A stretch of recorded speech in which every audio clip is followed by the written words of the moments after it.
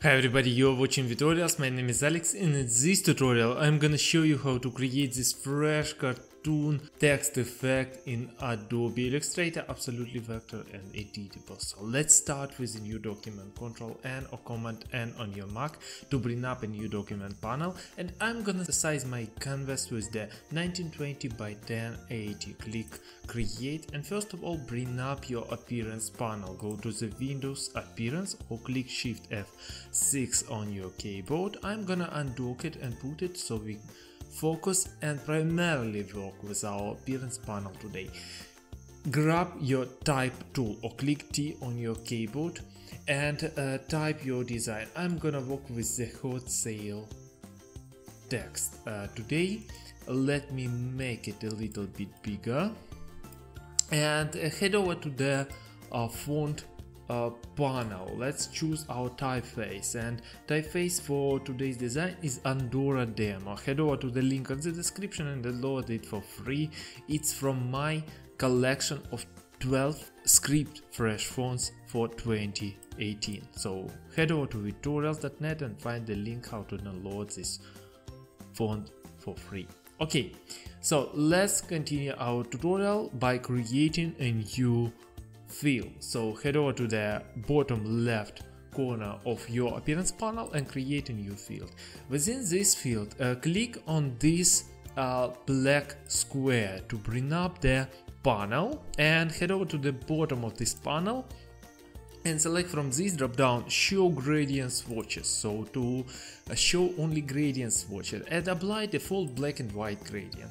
Now let's go to the gradient panel and work with the swatches itself. So double click on the first white gradient stop and head over to RGB panel. In the hexadecimal value, type this color 7B1903. Click enter to apply the changes. Head over to the black gradient stop and in the hexadecimal field type FF4F14. Click enter to apply the changes. Now grab the gradient tool or click G on your keyboard and rearrange the gradient from top right to bottom left. Okay, that's fine. Let's create a new stroke. Head over to this icon on the bottom left corner and create a new stroke. Hold left mouse button key and drag the stroke below your fill, right here. And now let's boost the weight of your stroke to 8 points and make it white. So click on this icon to bring up the swatches and select the white swatch. Let's apply the drop shadow effect to this stroke, so make sure that this stroke is selected. You see the kind of bluish rectangle around the stroke. Head over to the effect, stylize, drop shadow. In open dialog box, set the opacity to 45%.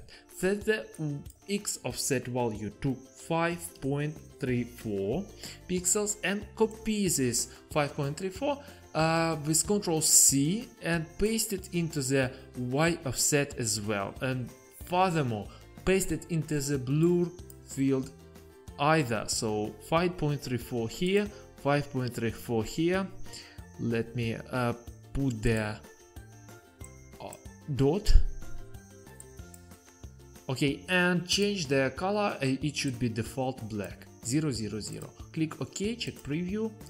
Let us check what we have right now. Click OK to apply effect. Create a new stroke by clicking on this icon. Push it to the bottom again. Make it selected and boost the stroke weight just to 40 points. Click OK. The stroke. Create another stroke. Select the bottom one and boost the stroke weight to 58 points like this, and go to the stroke color. Go to the color picker, bring up the color picker, and let's apply this hexadecimal value FF2A1C. click enter to apply the changes. So far so good, it looks decent, but it's like the dimension. Let's introduce the dimension by pushing the stroke effect to the bottom right. In order to do this, head over to the effects, distort and transform. In open panel, set the horizontal scale value to 104 or 104% and vertical to 106 or 106%. Then go to the move pane and in horizontal move value set the 17.7 pixels. In vertical type the 13.3 pixels. Check preview to see the result and click OK. Now let's introduce the drop shadow to this effect. So go to the effect, make sure that stroke is selected. Go to the effect, distort and transform. Effect, stylize, again drop shadow. In this panel, set the opacity to 70%.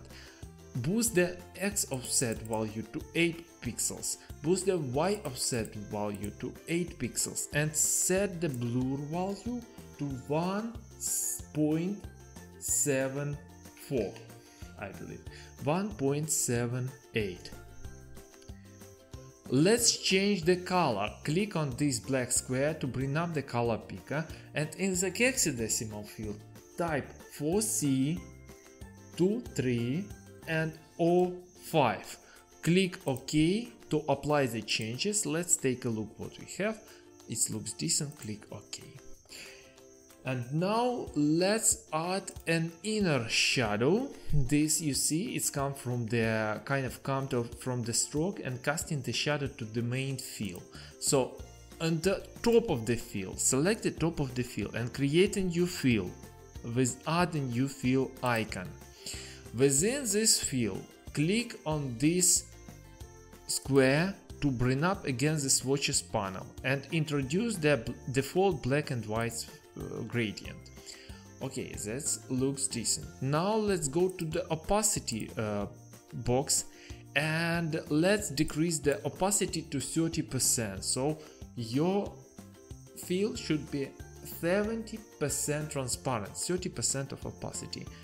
Click enter to apply the changes. Now I'm gonna return to opacity panel again and change the blending mode from normal to screen. So far so good. Let's also keep it selected. This fill should be selected and let's also decrease the size of this field a little bit by heading over to the effect, distort and transform and transform.